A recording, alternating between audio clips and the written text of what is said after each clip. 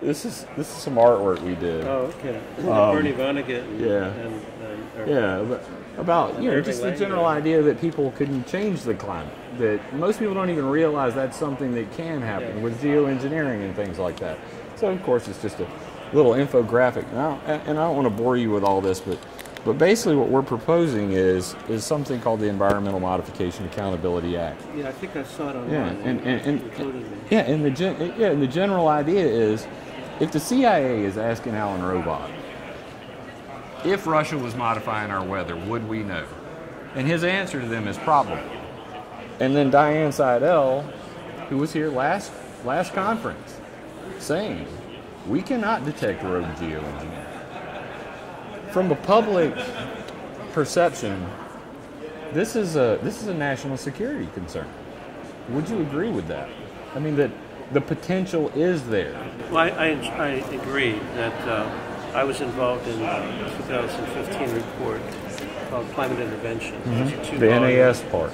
Two-volume account from the National Academies of Science. Yes, sir. And one of the sponsors was the national security agencies who wanted to know, do we have the capability to detect climate modification or to counter, say, a rogue nation that might want to engage in it? Yes, sir. So one of the angles was not just, is the technology viable, which is a pretty fraught question. Yeah, it is. But the angle was, do we have enough satellite information and sensitivity to know the real or the natural versus the modified climate? I agree with that, and that's. I don't know if you know about my activism, but I spoke at an EPA hearing on flight pollution in 2015. And what I said to them was, they were trying to regulate CO2 emissions from planes. And I said to them, well, radiation balance budget-wise, I think you should be more concerned about cloud creation. And what we have is a situation where the public, which sees chemtrails, and they want to be scared because there's so much fear, uncertainty, and doubt associated with all the stuff put out on the internet, that there are a lot of people who are very scared. And then I realize, I read Vice.com, climate scientists are giving death threats. That's unacceptable. So we have a situation where there's an industry that creates fear associated with this, but the government really can't prove otherwise. And that's a scary situation. I mean, honestly, just from me to you, what I see as a problem is that the sensor problem is a serious problem, but more so, the transparency issue is a problem for me. Going through 200 years of history, trying to get it in chronological order, trying to do the stuff we're doing so that we can end that mysterious nature. Even just now, I talked to the people from the Naval Research Lab. I said, can we talk about ionospheric heating? Because I have questions, like honest questions. The public relations lady said, I'm not allowed to talk about that. That is not acceptable. So for us, we're trying to basically give ENMODAA some teeth. And I want to use history as a way to do that. And you can correct me if I'm wrong, but from what I understand, Operation Popeye happened, and because of the disclosure by Jack Anderson and Claiborne Pell, that we had, first, the Weather Modification Reporting Act of '72 was passed, because basically Congress people were like, we control the weather, and we should probably know when we do that. So that was the NOAA law. And then the Policy Act of '76, followed by the ENMODAA Convention in '78. So what we did was, we basically said, everybody in America needs to tell us when they're modifying the weather, but it's still not public.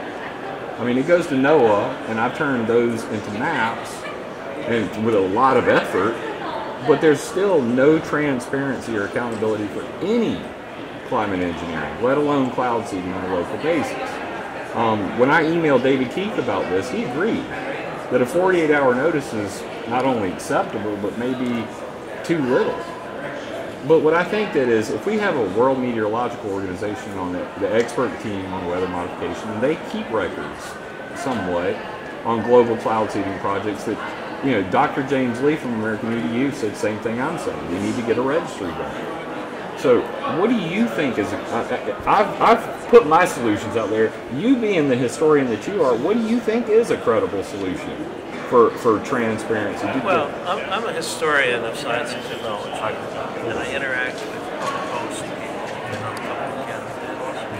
And I honest that I don't have any privileged insights into what the military is doing or even what the politics cutting edge is right now. But I try to use history to inform enlightened public policy. And what you said was basically true, that the U.S. was not only modifying the weather over Vietnam, but they were using Agent Orange, and they were doing the cookie cutter bombs, and they were bombing the rice paddies. I have a photo of that right here, the cold cloud modification system. That's a China Lake, U.S. Navy cold cloud bombs. But so we got caught up in enthusiasm in the 1960s and 70s. And it was really top secret between the President and the Secretary of Defense. Even lower military people didn't know about Project Modification. From what I understand, and you correct me on this too, the CIA and Henry Kissinger ran the program. And they did it through the U.S. Navy and U.S. Air Force without ever informing Secretary of Defense Laird, Melvin Laird. Is that correct? Well, I'm not sure about the details. Yeah. But it was really a need-to-know, very small group that was keeping it proprietary knowledge. The base commander in Thailand, who had the airplanes, didn't know exactly what was going on. That is amazing. So the people were told to deliver ordnance and come back to base. Wow. And then without verification or measurements, they made claims about success. And then it got caught up, as you said, in the Congress. It was in the press. It was about the time of Gerald Ford's caretaker presidency after Nixon had resigned.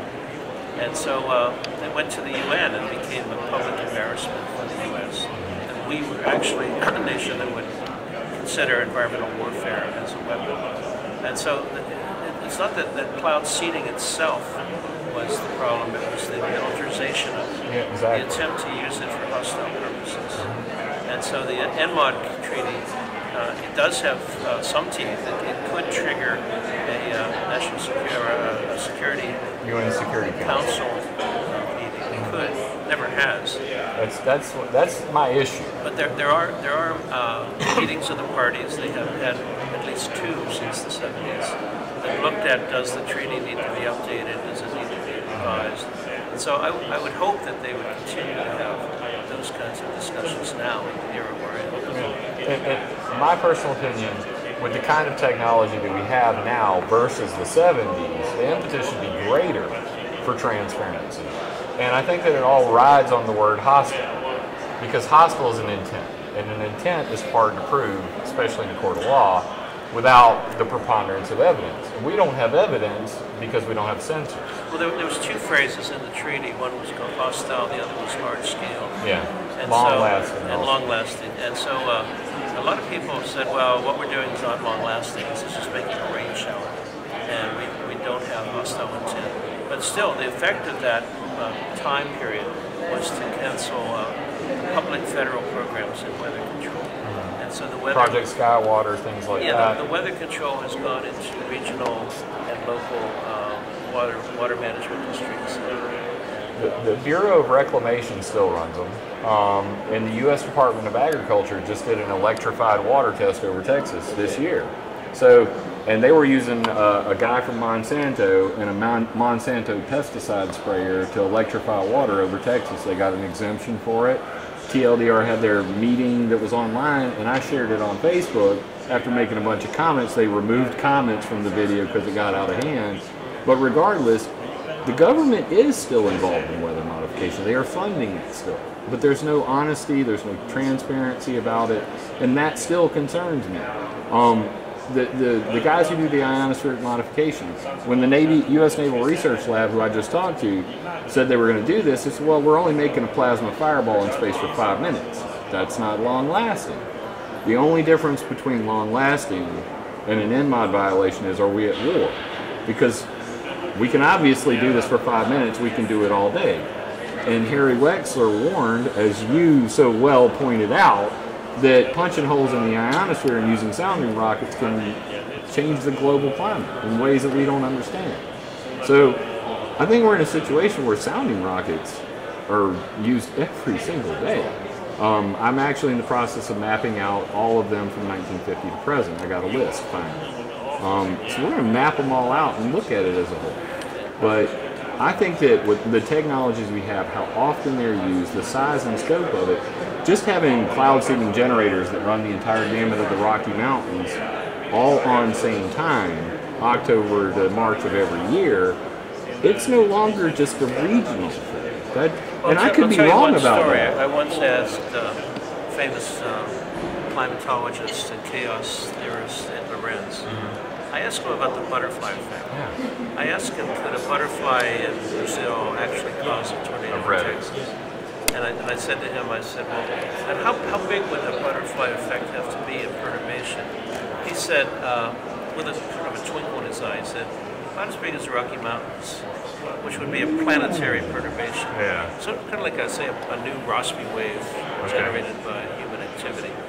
And so I playfully started calling it the Mothra effect, the giant the giant butterfly. So the answer that I would give is that we're dealing with things that we don't know. The climate scientists that want to get involved in climate intervention talk about de minimis, the smallest intervention, to study what they want to study. But nobody knows what the minimal intervention really is. So we had a short-term intervention in the planet in 1962. It was the H-bomb in the magnetosphere. Starfish. It was called Starfish Prime, and it led to a 10-year disruption of the magnetosphere. It was probably a few microseconds of intense blast, and then the results of the radiation. And the artificial radiation belts that were created. So James Van Allen regretted the test. He was also enthusiastic initially about studying the magnetosphere through atomic bell ringing. Yeah. But that was a purely military project to try to knock out communications. The Christofilos effect. During a time of national emergency. But today they're still doing that. And there's Dr. Jacob Bortnick from the University of Alaska who says we want to remove the Van Allen belts. That's scary. Well, that's outlined. That's an outline. I hope that's but from you got to understand from the public, we don't have the inside scoop on who's cool and who isn't, and who people listen to and who they don't. All we hear is a guy who's at the University of Alaska that runs the HARP program saying we want to destroy the Van Allen belts and we don't know that there's any downside to not having them. And that kind of attitude is dangerous when we're talking about the type of technology that we have today. And really there's no accountability for anybody. If they were to do those experiments, we wouldn't know till after the fact. I think there's a real important role to play in this. And there was a movement to ban atmospheric nuclear testing after Starfish Prime. Part of it was a run-up to fallout from the limited test ban treaty. And that was stimulated very much after 62, I think the ban was 63. And so there was a public outcry, and Astronomer Royal of England got involved, and very prominent people agreed that we were doing things that were beyond our ken. Yeah. And so I think that there's a role to keep this accountability there. I would argue for a longer warning period. I agree, and I originally started with 30 days, something like that, but Obama tried to regulate the coal industry, and all of it was thrown out because it was too onerous. And I'm trying to get something that can realistically happen. And it's a three-step solution. State Department, UN Security Council, it's an addendum to ENMODAA, it's a law. That's pretty simple. All I want to do here is get people like you and scientists who understand the technology and understand the ramifications and have the weight behind the name to go with. I don't know about the weight.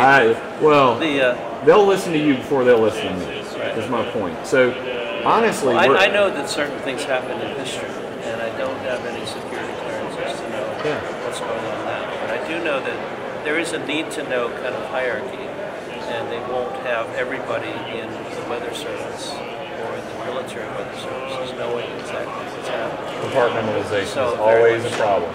And, like what I talked to the Naval Research Lab, we cannot talk about this. That's unacceptable. And the reason they cannot talk about it is because if you can do it for 5 minutes, you can do it all day. Just this 5-minute thing doesn't mean that you're not violating ENMODAA. And to be very specific, it says military or hostile weather modification. So technically, ENMODAA bans all military weather modification, not temporary or long-lasting. There's a conference here I think you might be part of it is the weather modification section. The 21st conference over there. I'm going to that. That's why I'm here. So there's some big things happening tomorrow. I want to talk to Alan Robach tomorrow very badly. You should talk to Bill Cotton, too. William Cotton is going to be here. I just interviewed him for our project. So you should the talk hurricane to Bill. Controller himself. Well, right? you should talk to Bill. Yeah, he was involved in Storm Fury and stuff like that. I've got his presentation from 2008 on the website. Okay. So yeah, he talked about doping jet fuel, something that the chemtrail people online are very fascinated by. I'd like to throw this one at you real quick. Okay. What I found, and I'll show this to them at home That's as right. well. We'll get that later. Yeah, we'll get a shot of that. But, no, we'll get it later. But basically, I talked to the head of the FAA, and he said we want to make clouds by day, none by night. Ulrich Schumann from the ICAO said we want less warming, more cooling contrails. And in order to do that, they came up with a 2 jet fuels in 1 tank to control contrail production. It's sulfuric, it's a sulfate, basically. So David Key talked about photophoretic levitation of black carbon soot. Oh, sure. So what's going on here is soot comes out the back of the plane and it goes up. Metal frees itself from the soot, creates cirrus clouds. Clarifying the dominant source of the cirrus cloud creation, 75% of their cloud seeds were man-made metals. So, man-made metals come out of soot. Soot keeps going up. Indian Space Organization last month said they found carbon black soot from airplanes at 18 kilometers past the ozone layer. And they claimed that jet aircraft emissions were affecting their monsoon and destroying ozone. So, what David Keith and all these geoengineers have been proposing all this time was to put sulfur into the stratosphere, which planes have been doing for years on end. Oscar Escobar, another guy, got his paper on the website. He says that stratospheric sulfur levels are higher than what David Keith wants already. So when the public's going, we're calling it geoengineering because my day started blue, planes came over, I cannot see the sun anymore. It happens every single day. They want to continue to call it inadvertent. But in my personal opinion, come 2010, all that changed. It is no longer inadvertent, and it is intentional. There's a clear plan. I went to the FAA or the EPA thing to talk about it. The ICAO signed an agreement with Obama on the alternative fuel pact, and they're looking to use biofuels for contrail control. That is geoengineering circumventing the Convention for Biological Diversity. But I'd be interested in the documents. I'd have to I'll be glad to send them to you. I don't want to bug you about it. I just want to throw it out there. I can't speak to the chemtrails ideas right now. Yeah, So I don't want to take up any more of your time, and I appreciate you doing this very much. I do think that there needs to be a serious look at this. The Academy tried to look at it. Their final report was that mitigation of carbon emissions and adaptation to climate change are the best policies now. That intervention, I was actually the person involved in getting the report named Climate Intervention because it's really not engineering. It was much too speculative. And I think that we need to give documentation to the things that we're worried about. That's what I do. I work on documentary history. So you do it better than anybody. Well, I'll try, but I am thinking of a new update to my book, Fixing the Sky, and it might be more 21st century focus on things that have happened more recently. Well, I would love for you to cover the CubeSats and how the reason they sold HART was because they have ionospheric heaters on satellites. And they call them topside sounders and all these other things, but they are injecting VLF and ELF from space to modify space weather. They dump chemical trails with sounding rockets. So it's space weather modification. The other technology that I'm really kind of concerned about is the identification of cirrus clouds, the thin ice clouds, as being warming agents for the planet, so we need to get rid of them. Yes. Now, cirrus clouds are not just agents of climate warming. They're beautiful. The natural cirrus are wispy, and they provide support for lower level precipitation mechanisms. And I studied cirrus clouds when I was in atmospheric science, and I wouldn't like to see any part of the world just become an object of control just for our CO2 excesses, for global warming concerns. And that seems to be the plan right now is to take advantage of cirrus clouds because they're cooling during the day. but cirrus cloud seeding or thinning during the night, and or zapping them with lasers to blast them out of the sky at night so that Earth radiation management can occur and heat can escape back into space. I made a page called Cirrus Clouds Matter for all the people who talk about chemtrails, so that they understand that when a linear contrail fans out, it becomes a cirrus cloud, and those matter. And honestly, the chemtrail word has so much hate attributed to it that simply using it, people assume things about you. It polarizes. It is very polarizing. So I think that we should have an honest conversation about my master's geoengineering. thesis was on I guess you'd call it cirrostratus, the big anvils off the top of tropical clouds, which really do as much in the heating budget at high altitude as does the rain and the ice phases. And so it wasn't known at the time, but the radiative effects of cirrus clouds are really quite profound. Yeah. But I think the clouds are quite profound, and they do what they do for the system.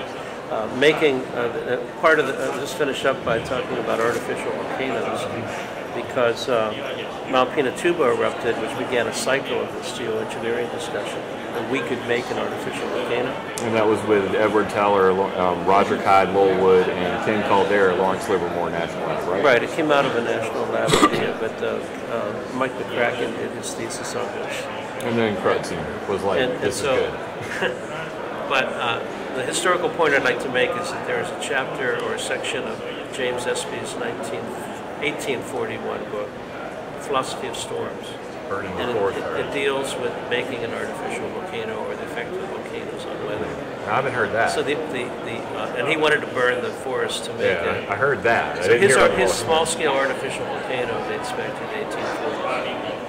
I'll just leave it at that. History is fascinating. Matters. Yeah, history is fascinating. James Roger Fleming is the world's top historian on geoengineering and weather modification. Please check out his book, Fixing the Sky: The Checkered History of Weather Modification. Weather and Climate Control. There you go. Weather and Climate Control. I was close. But this is the man. I really appreciate you doing this interview, and I look forward to emailing you a lot. Okay. You're my hero. Keep in touch. Definitely. Thank you, guys. Jim Lee, ClimateViewer News, and the man, Jim Fleming. If this video resonates with you, leave me a comment because I love hearing from y'all. First time here, be sure to subscribe and click the bell. The bell doesn't always work, so come to ClimateViewer.com and sign up for our newsletter. Remember, it would be impossible for me to do this without your support, so please join my Patreon or buy me a coffee on PayPal. And always, attack ideas, not people.